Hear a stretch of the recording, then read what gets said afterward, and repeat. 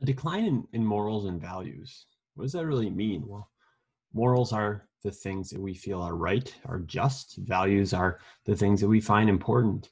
And when it came to Rome, with ancient Rome, a lot of times we look at the magnificence. We look at the aqueducts and the Colosseum and the Circus Maximus and their systems of roads and trade, and all that is great. But there's also this underlying dark side of Rome. There was poverty, there was unemployment, there were people who were dependent on the government for food every week, massive amounts of people. And then you saw things like, I think it says here there are 32,000 prostitutes at one time in Rome.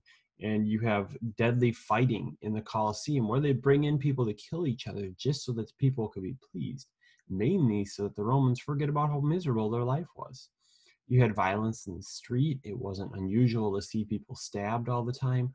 All these things coming together in this empire.